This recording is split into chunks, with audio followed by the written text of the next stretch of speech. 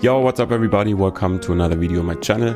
Today about HashGNNs. Now HashGNN is a node embedding algorithm and we are going to explore how it works, and we will do so as usual alongside a very small example so that we can understand what's going on under the hood. Alright, so HashGNN is a node embedding algorithm, and we use node embedding algorithms to project our nodes in the graph into a lower dimensional embedding space. So we project nodes to vectors, and these vectors we can use in turn for predictive analytics and advanced analytics, and so we can solve other problems like link prediction and node classification. Node embedding algorithms optimize for one particular metric, which is nodes with similar context should be close in the embedding space. So nodes which are similar in our graph should be close in the embedding space. And similar, I've quoted here because it's not entirely clear what it means, but rather every node embedding algorithm has to define how it captures node properties and how it captures the graph structure. And it goes without saying that if we use both of them, they are most powerful. Now, usually every node embedding algorithm has to define two major steps. The first one is how we sample the context of nodes. And in Node4j, for example, this would be deep or random walks. And in FastRP, for example, this would be a k-step transition matrix. The second major step in every node embedding algorithm is to define a way to reduce the dimensionality without losing pairwise distances, so pairwise distance sensitive. In Node4j, for example, we do this using SGD, so stochastic gradient descent, and in FastRP we use random projections to achieve this.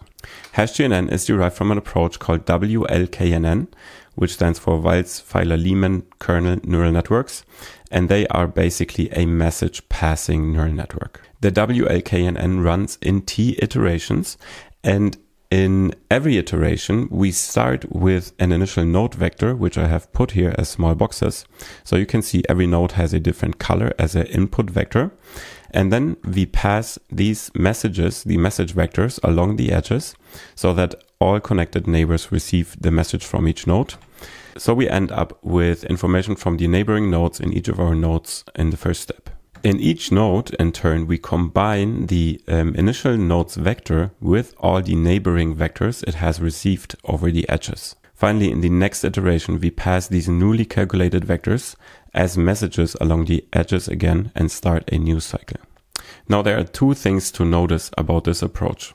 So the first thing is, after two iterations, we already have information from nodes at 2 hops distance in each of our nodes, or more generally, after k iterations, we have information in our nodes which are k hops away. The second thing to notice is that each iteration only depends on the result of the previous iteration, and therefore we can consider this approach a Markov chain. Now here we can see the formula for the WLKNN, and what we can see is that it employs 3 neural networks. Each neural network means we multiply our vector with a weight matrix and apply a sigma function, an activation function on it. And here we have 3 neural networks, and U3, for example, we use on all the neighboring nodes of V to generate a new signature vector or message vector. And then we combine all the neighboring vectors of V in the sum here, so that's an aggregation function, and put this vector, the resulting vector, into another neural network. And this basically yields the neighbor vector in each of our nodes. Then on the other side, we pass our node vector from the previous iteration, t-1, through neural network 1 to generate a new node vector. And then we combine this node vector with the neighbor vector and pass it again through an activation function.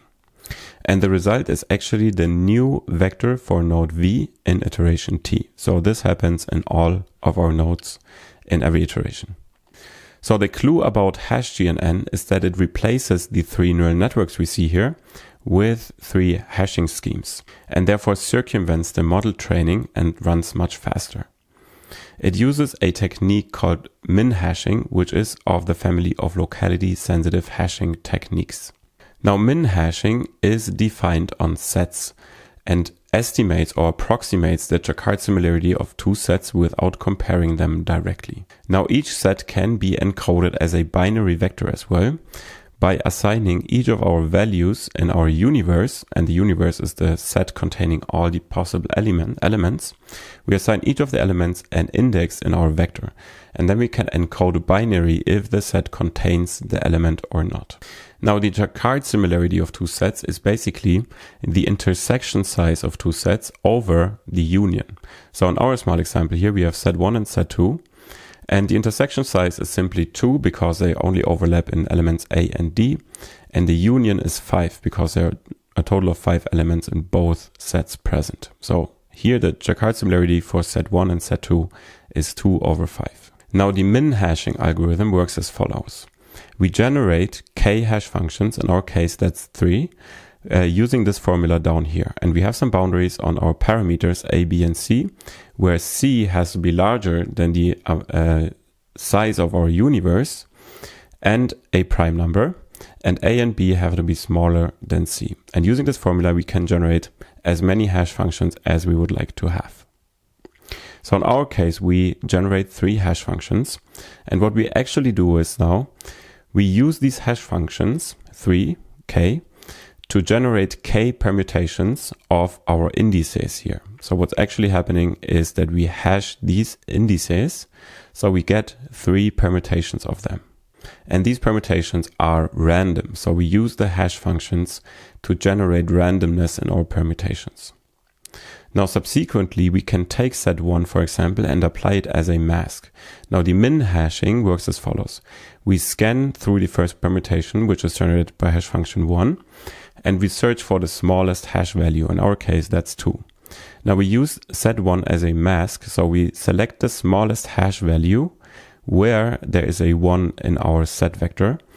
And if there's a 1, we take the index of the particular row and write it into the hash signature for our set for hash function 1. So for hash function 1 and set 1, we get the index 5.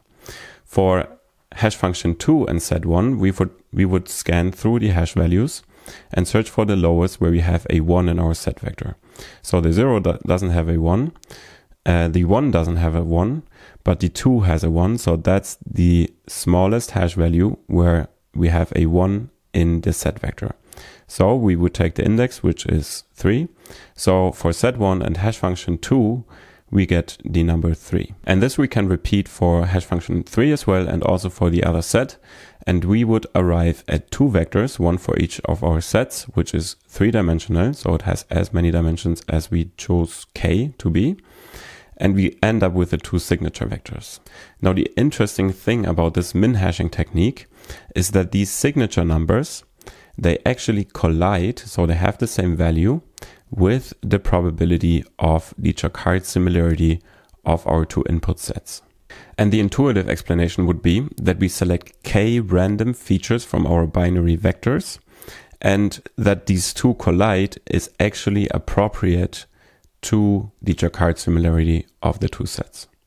Okay, so let's talk about HashGNN and how it combines the 2 techniques to generate node embedding. We saw the formula of the Weisfeiler-Lehman kernel neural networks before, and as I said, we will replace the 3 neural networks with 3 MinHashing schemes. In the first iteration, we start with the initial node vectors, which are in binary format, and we will talk about how we can binarize features in our general graph later on.